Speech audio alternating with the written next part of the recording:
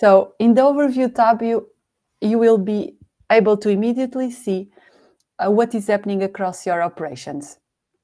You will find high-level view of tickets that have been enriched with Intelligence Triage. You can also compare the tickets that were not enriched and that are available on your account. So you can spot trends and opportunities. At the top, you will be able to see the filters here by brand, channels, and groups, which allow you to quickly go through this. One thing that you see is that you will be able to check what are the most current requests that you have, so you can understand what are the main reasons your customers are reaching out. You can see the top languages and the overall sentiment distribution.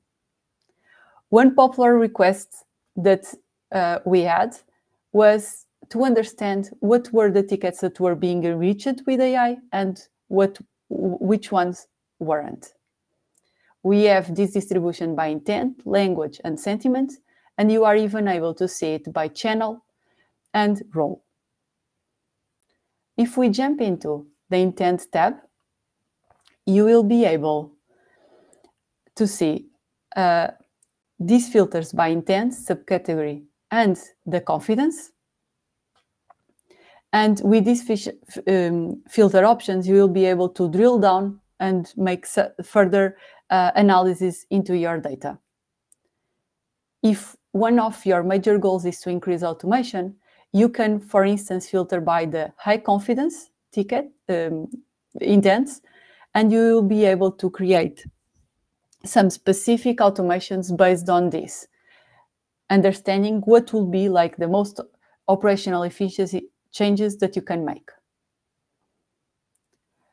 One very interesting thing that you can see is the trending of your intents. So over time, you will be able to see in detail what are the intents that you are getting more recurrently. And with this, you can drill down to understand further, to do further analysis.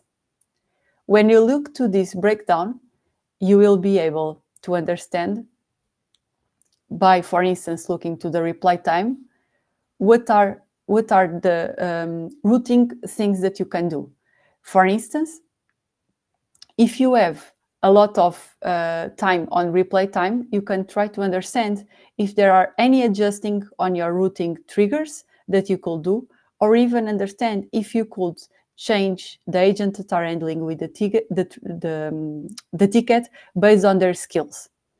You can redirect the ticket for the right agents or even to the groups. Another useful data point that we have here is the group stations. For instance, this can allow you to understand if the ticket is moving forward several group stations, that you maybe can fine-tuning the routing that you have and make sure that you have the right teams dealing with the ticket.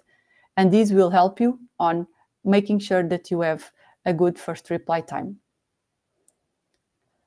One thing that we notice that is very useful is to understand the one-touch versus multi-touch tickets. For example, this indicator can help you automate even more. For tickets that are one-touch, this might indicate that you can answer automatically to the user. When there are multi-touch tickets, you can drill down to understand what's the reason for these conversations are taking longer and adjust your workflows or knowledge-based content to reduce the resolution time. One thing that you can look is that you will have similar tabs for language and sentiment. There are very interesting metrics that you can look into both tabs. And for instance, one of the things that we find more interesting is by drilling down by the sentiment, you can understand or act through on these tickets and create specific escalations or routing before you have escalations from the customers. And in this way, you can improve the customer satisfaction. This was the demo for the Intelligence Triage Dashboard. I think that with this, you will be able to easily analyze your service operations